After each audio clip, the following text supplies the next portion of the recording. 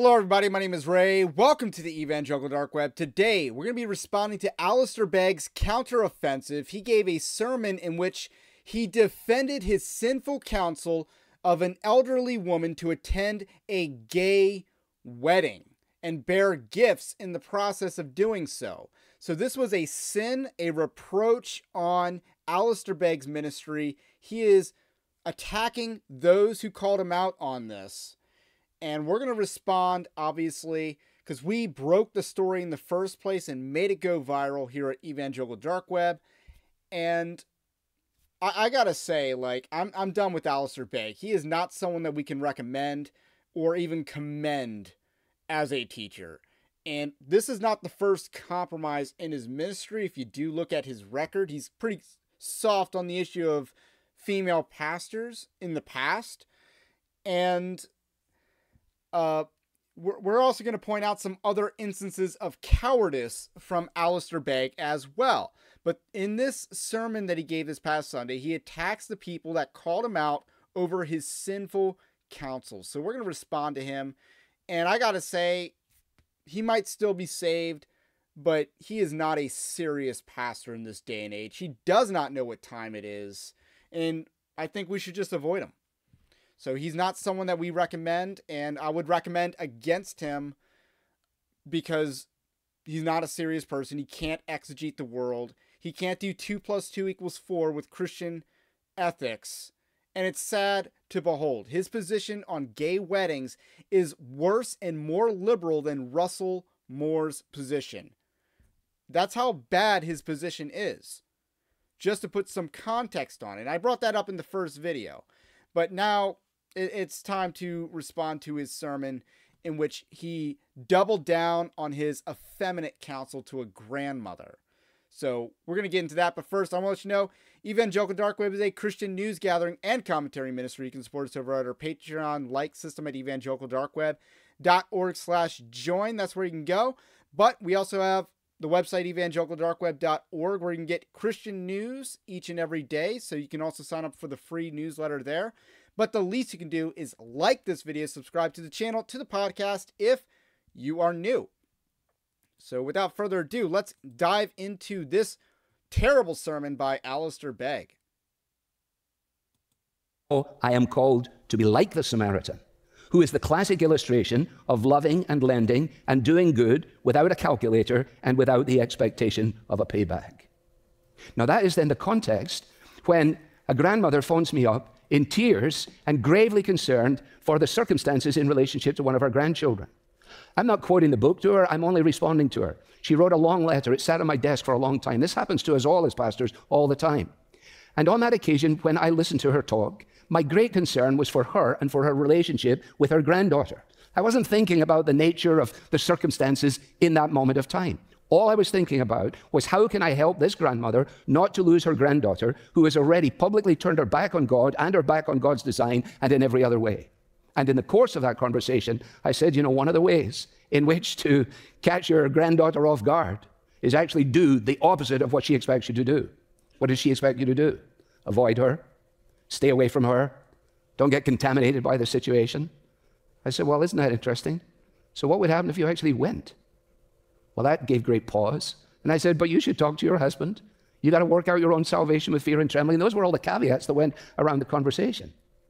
But then I said, well, I think you should go. And why don't you give her a gift? Well, how would I ever know that? I would set the cat among the pigeons, because after all, it was a personal conversation between myself and somebody that I've never met in my entire life. And it was born out of the kind of conviction that I was personally reckoning with myself. I don't like this. I'm opposed to this. I do not endorse this. I have no interest in this. But this is my granddaughter. Now, it's that context then that gave rise to that. Now, I got to come back to the text because that was a deviation. So let's respond with some Bible verses quickly on this subject. I got a few written down. So a lot of people, and I'm going to call out Joel Berry while we're at it. He's one of the dudes over at the Babylon Bee, and you know, he's kind of a coal poster at times, but nonetheless, I got some notes here on some Bible verses that are applicable to the situation. So he's trying to make this out to be a Christian liberty situation, like Romans 14, and he's responding about, Reddit tier responses about eating meat sacrificed to idols. But Paul talks about this in 1 Corinthians 10, verses 28 through 30. But if anyone says to you, this is meat sacrificed to idols, do not eat it for the sake of the one who informed you, and for conscience sake. I mean not your own conscience, but the other man's. For why is my freedom judged by another's conscience? If I partake with thankfulness, why am I slandered concerning that for which I give thanks? So this is Paul counseling people to not eat meat knowingly, that's presented to them with this was sacrificed to idols. So, and this is about the whole eating meat thing, right? Which was a controversy in the early church. So the idea is that if someone's trying to bait you or trap you into eating meat that's sacrificed to idols to bring reproach to your public witness, you should not do that. You should not fall into the trap. So if we want to pretend that gay weddings are a Christian liberty issue, I would point to this liberty issue in which do not bring reproach upon yourself. Do not bring censure from other Christians upon yourself by doing something that appears plainly evil and compromised. That is my response to the idiotic premise that people like Joel Berry are trying to introduce, that this is a Christian liberty issue. It is not a Christian liberty issue. This is a sin issue. Romans 1:32 says, and although they know that the ordinance of God, that those who practice such things are worthy of death, they not only do the same, but also give hearty approval to those who practice them. This is what going to a gay wedding is. It is giving approval. Tacitly, at a minimum, you're tacitly giving approval. You're tacitly participating in the ceremony. 1 Thessalonians 5:22 says, abstain from every form of evil. The King James Version, because I'm reading the NASB 95 because I'm a NASB 95 supremacist, but the King James Version talks about the appearance of evil. Avoid the appearance of evil. And that's kind of a good way to understand that text. Going to a gay wedding is not abstaining from every form of evil. You are participating in a wedding. A wedding is a participatory event. Those who attend a wedding bear witness to the union at a wedding. If you are attending a gay wedding, you are bearing witness to an abominable union. And that is something that a Christian should not bear witness to. So that is a sin. This is a sin issue. This is an obedience issue. That's what Alistair Begg refuses to understand. I have a few more Bible verses, but I think we'll, do that at the next break. We're going to skip ahead to the second clip that I want to share. And a lot of this was kind of already shared on social media by Protestia, but, I'm just kind of doing it on my own here. Often complain loudly of sins they would be quite interested in committing themselves. Be very, very careful when you hear your pastor or your teacher, whoever it is, lambasting a certain area of life, especially in the realm of morality. Time and time again, you will discover that loud protestation actually, sadly, tragically, proved to be a very thin smokescreen for what was actually going on in the hearts of these people. So I got to pause right here because this is a gaslight. I think he's completely trying to flip the tables on what really is the more common occurrence, that the person who's weak on a certain area of sin is actually the person who's committing that sin. We like to talk about the judges who give light sentences to pedophiles probably being shady themselves, if you know what I'm saying. The pastor that's weak on sexual morality is, doing a little hanky-panky, Carl Lentz much, or Brian Houston, perhaps. So a lot of these types of pastors who are weak on this issue, either because they're sinful in this sort of way, or someone close to them is sinful in this sort of way. That is the much more common paradigm. But what Alistair Begg is talking about is the person who's preaching to themselves. They're struggling with an area of sin. I'm just going to choose pornography as an example. They're preaching against pornography because they're struggling with that sin because they know that they need to hear it too. Now, should someone who's struggling with that sin be in the pastorate? No, that's not what I'm saying at all.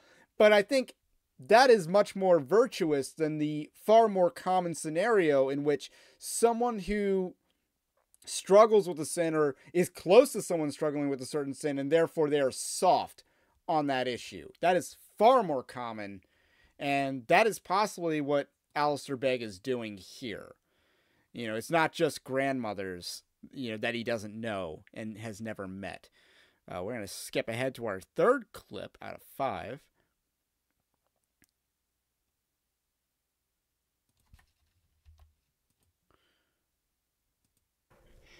In that conversation with that grandmother, I was concerned about the well-being of their relationship more than anything else, hence my counsel. Don't misunderstand that in any way at all. If I was in the receiving end of another question about another situation from another person in another time, I may answer absolutely differently. But in that case, I answered in that way, and I would not answer in any other way, no matter what anybody says on the internet as of the last 10 days. If that were the case, I should never have said it in the first place. If people want me to recant and to repent. I repent daily, because I say a lot of things that I shouldn't say. I mean, check with Sue, but the fact of the matter is, I'm not ready to repent over this. I don't have to. Now, let me say something that will be a little explosive. I've lived here for 40 years, and those who know me best know that when we talk theology, when we talk stuff, I've always said I am a little bit out of sync with the American evangelical world. For this reason, that I am the product of British evangelicalism, represented by John Stott, Martin Lloyd-Jones, Eric Alexander, Sinclair Ferguson, Derek Bryan. I am a product of that. I have never been a product of American fundamentalism.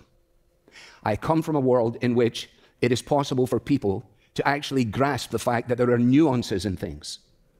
Those of you who are lawyers understand this. Everything is not so categorically clear that if you put one foot out of this box, you've got to be removed from the box forever. And so that's probably the part that gets me the most, because he's attacking his own audience, American evangelicals. He's attacking his own audience. You guys don't understand nuance, which, you know, if you go back a little less than 10 years ago, nuance was like the big word that, you know, one of the bigger liberal buzzwords was nuance. But I digress in that statement. So this idea that he's attacking, you know, American evangelicals, who, by the way, are far superior, you know, if you look at the scoreboard, far superior to British evangelicals. Just look at the state of the church in the UK. It's pretty abysmal. Now, American evangelicals, to quote the famous Stephen Wolfe, white evangelicals are the lone bulwark against moral insanity in America. So those are the 11 words. For those of you keeping a track of that online joke, the 11 words of Stephen Wolfe, which I paraphrased or reworded slightly. So that's the scoreboard. American evangelicalism has a better foundation than British evangelicalism. I don't think it's particularly close going back 100 years or so. So, with that said, he's attacking American evangelicalism. He's trying to distance himself from those dreaded fundies. But I like to think we put the fun in fundamentalism here on Evangelical Dark Web. And he is doing what so many liberal pastors do. They attack the fundamentalists and say, I'm not like one of them. I'm not like you guys. I'm not a fundy. And you see that so many times. You know, J.D. Greer was big on doing that. There's a lot of names that we could list off that did a lot of this. But Alistair Begg is doing the same thing here. This is such a tired attack on the church. Heard it a lot. We'll continue to hear it in the future. You know, the people that try to do the third wayism, and Alistair Begg is quite familiar with the third wayism because he was associated with the Gospel Coalition. So I want to read a couple more Bible verses that are relevant to this situation. Then I got some more stuff to just pile on here. Luke 12, 51 through 53. Do you suppose, this is Jesus talking, do you suppose that I came to grant peace on earth? I tell you, no, but rather division. For from now on, 5 members in one household will be divided 3 against 2 and 2 against 3. They will be divided father against son and son against father, mother against daughter and daughter against mother, mother-in-law against daughter-in-law and daughter-in-law against mother-in-law. Luke 9:23, and he was saying to them all, if anyone wishes to come after me, he must deny himself and take up his cross daily and follow me. This is about suffering. The idea of being willing to suffer, even, at the cost of your own family, your natural blood relations and stuff. The idea of not going to a gay wedding, breaking off the relationship, if that's the cost of following Jesus, then that is a cost that is what you do. You take up your cross and you follow Christ. That's what this is about. That is what not attending your grandson or granddaughter's gay wedding is about. You're denying yourself, taking up your cross, any blowback that comes from that, broken relationships that come from that, a divide in the family that comes from that. That is your cross to bear. Jesus bore the cross for your sin, and you can't abstain from a family member's gay wedding? You can't abstain from that after all that Jesus has done for you?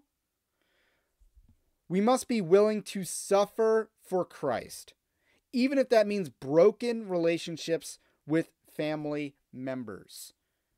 Instead, let's talk about Alistair Begg for a second. This is not a dude that's willing to suffer an ounce for Christ. So let's rewind the clocks here.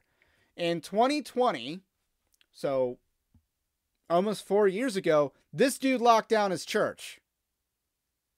Why'd he do that? Because the Governor DeWine, the guy who also, vetoed legislation protecting, kids from mutilation, the guy who did that, Governor DeWine asked them to.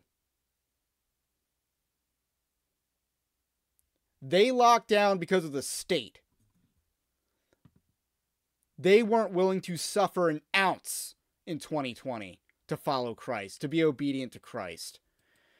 And even still, they imposed mask mandates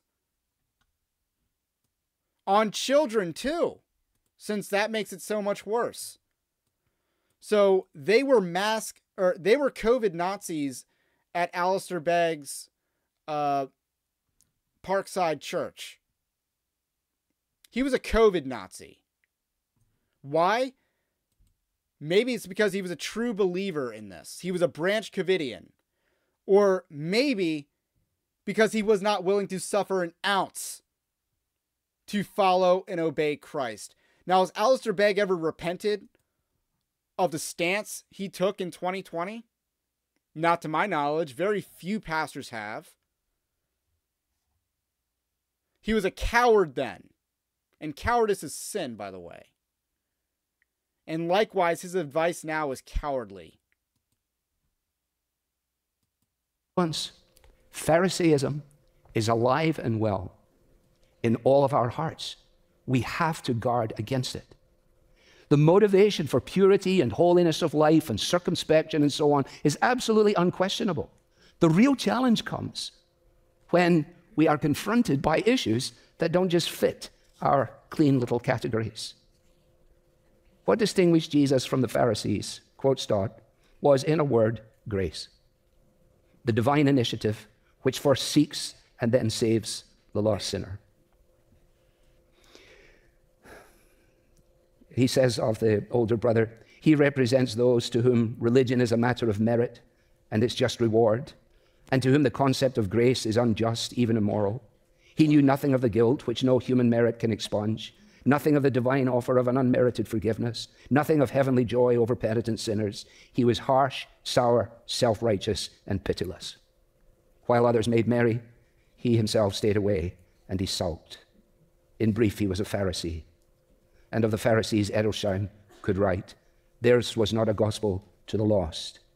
They had nothing to say to sinners. Christ's fraternization with outcasts was interpreted by the Pharisees as an inexcusable compromise with sin. They did not see it for what it really was, an expression of the divine compassion towards sinners. Now, the challenge in this, and I'm going to wrap this up because I got to pause right here. We're not done the clip yet. Alistair Begg is giving a sermon on the prodigal son, and he is just, just to use a pun, he's sodomizing this parable. Like, this is bad preaching on the parable. He's trying to allegorize it far beyond its actual meaning. I would say this is about people who are in the fold of God, who go astray, and that God's love does not let them stay astray. Because at the beginning of the story, both sons are in the father's household. They're both in the fold, so to speak. The son goes wayward. The son repents, and he comes back. This text is a repudiation of his advice to the grandmother to attend a gay wedding. It is a repudiation of that. Because the grandmother would be the father figure in this story. The granddaughter, if I said grandson, if I'm misgendering. If the granddaughter wants to, marry a troon, that's them going wayward. That is them denying their inheritance. That is them basically apostatizing, well, not fully in the realm of the story, that they are going wayward. Does the father chase them into their waywardness? He waits for them to come back. He greets them when they do come back. And this parable is about the wayward person who's saved. I would say a believer, because they're starting out in the fold. Just like the lost sheep and the lost coin. Jesus tells the same story 3 times in slightly different ways. This is the most profound way that he tells this story. Is the prodigal son, but has the same exact meaning as the lost sheep and the lost coin. That's why they all appear next to each other. So this is a trilogy, so to speak, in the Bible. And he's getting this wrong. As time goes. The challenge for me in this is I just assume, and I'm not going to assume it anymore. I assume that people are able to put 2 and 2 together and get 4. Not 5 or 7 or 9 or whatever it is. So, for example, in the last days when this thing began, my daughter said to me, Dad, you were way ahead of this game a long time ago when Ellen DeGeneres came out and you preached those sermons on the gay debate. I mean, you've been so clear about this for all of your ministry. What is this about? I said, honey, I don't really know what it's about, but yeah, that's right. And most recently, in dealing with Romans chapter 1. So I assume that anybody who picks this up goes, oh, well, wait a minute. Whatever he's on about there's no reason for alarm, because after all, listen to what he said. And this is what I said in Romans 1, talking about this very issue. Quotes, so here's the challenge. How do you do this? In other words, how do you express the love of Jesus and do so in a way that doesn't just compromise everything? How do you honor God, obey his word, and treat your neighbors and your friends and your family members who have decided to go down this wrong path? Some people have decided the way to handle it is by admonition. So you just simply stand up and keep telling them, this is terrible, this is terrible, this is terrible.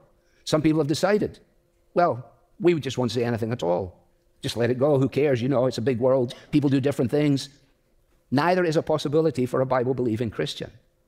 We are to treat with honor those who view us with hatred. Now understand that this admonition is the correct path. That is what Christians are called to do in this situation. Admonish, we're not following you down this path. We aren't supporting you down this path. This path leads to destruction. We cannot follow you down this path. You need to repent or perish should you go down this path. That's the biblical solution to this. That's the biblical response to this. But he just said it wasn't in the Christian's playbook. Grandchild was an enemy of the gospel, an enemy really in the family circle by dint of her lifestyle, an enemy. And Jesus says, you're supposed to love your enemies. Now, we can disagree over whether I gave that grandmother good advice or not. Not everybody on the pastoral team thinks I gave very good advice. And as I said... That's pretty interesting that he reveals that his own pastors disagree with him on that. Pretty interesting. You know, on another occasion with a different person in a different context, the advice may be very different. But at least let's acknowledge the fact that what we're doing is we're wrestling with biblical principle. And when principle for, let's say, holiness of life comes up against the principle of love for your enemy, how are you going to put that together? You got a problem with the grandmother showing up, sitting on the front row in a context that she absolutely despises, and sitting on her lap, nicely wrapped with beautiful paper and a bow around it, is her gift. The gift of a Bible. For a granddaughter, she knows, has no interest in the Bible. But because she believes that the entrance of God's word brings light, she is prepared to trust the Holy Spirit to do the work. What happens to homosexual people, in my experience, quotes, is that they are either reviled or they are affirmed. The Christian has to say, we will not treat you in either of those ways. We cannot revile you, but we cannot affirm you. And the reason that we can't revile you is the same reason why we can't affirm you. Because of the Bible, because of God's love, because of his grace, because of his goodness. Maybe I'll just give you a couple of comments. So there's a lot of bad advice there. And his logic, he hasn't actually addressed the actual concerns. Like, he's not addressing the people that are saying that this is a sin issue. He hasn't addressed that at all. He's just calling them Pharisees. And he's not defending this as not a sin. And he's trying to pit love your enemies against, godliness and obedience. And it's just a false dichotomy. This is our last clip.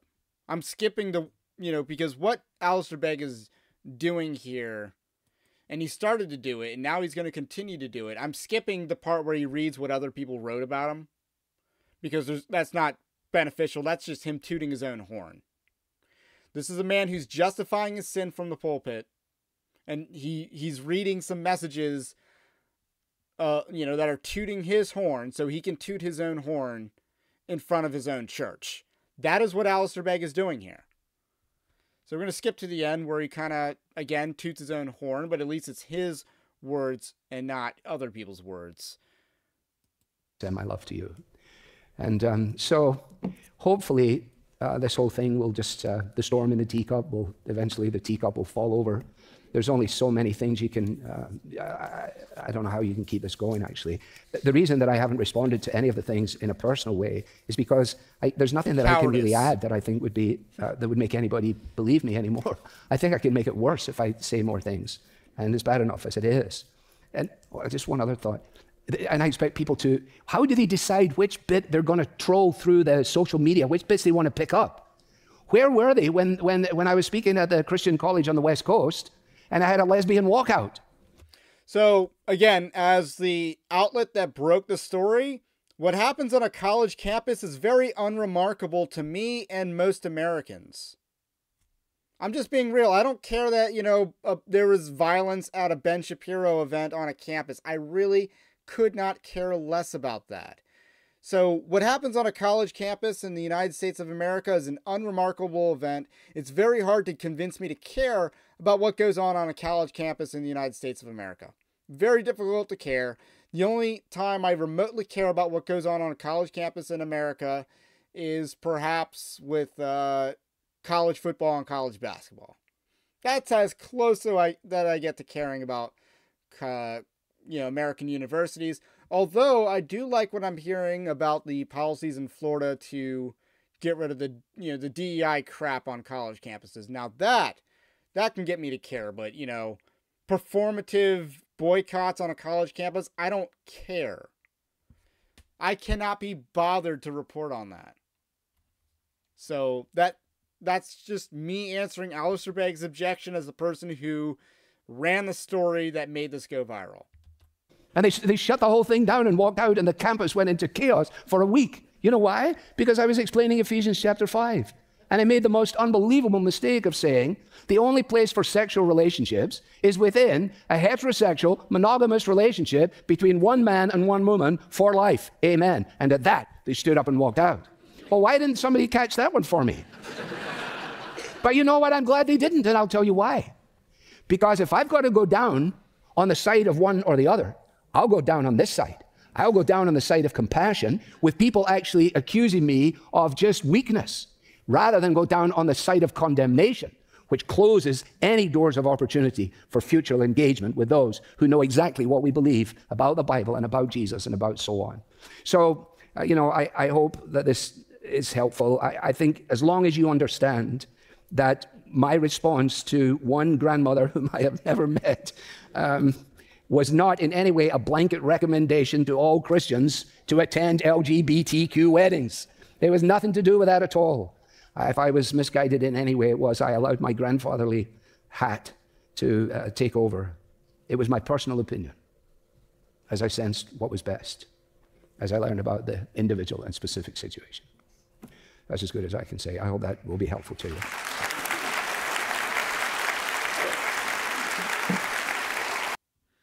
And it's a shame that his church applauded that.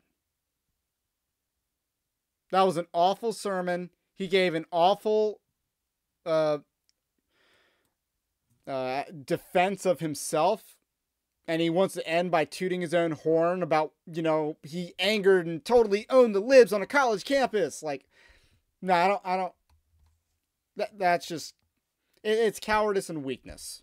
And that's nothing to commend. That's nothing to celebrate. And this is someone who's not willing to suffer for Christ. And it's a shame. It's a shame to see that he has such prominence in American evangelicalism, despite the fact that he apparently holds a bit of contempt for American evangelicalism, the way he, believes that we don't understand nuance like the British do. And how's the church in Britain nuancing right now? So, honestly, Alistair Begg is just someone to stay away from. He does not understand basic, easy issues. I just want to highlight that not attending a gay wedding is such an easy issue. It's easy. And before anyone in this comment sections wants to go Reddit tier and say, what if it was your family member? I'd be saying the same thing. And I'm not that emotional of a person either, so don't act like it's going to be any different, applied in the abstract versus in a real life connection with me. It's not. So those are my thoughts on that. This is disgraceful that Alistair Begg has let it come to this. But nonetheless, I'm with Andrew Torba when he says farewell, Alistair Begg. I'm with him on that. You may think that the reaction to Alistair Begg has been too harsh, but it has not been harsh enough. His response and justification to his initial comments, which were already bad as it is, have made the situation even worse. Even worse. And he doesn't have the scripture to back up his position. And the passage he was preaching on is a repudiation of his own position. And he lacks the self-awareness to see that.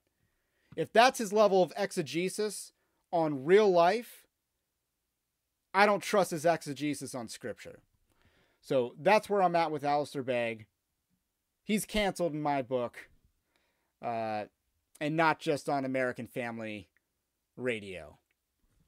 So that's where we're at. My name's Ray. This is the Evangelical Dark Web. If you like this video, do also subscribe to the channel. Let me know what you think about what I think, and we will catch you on the next one.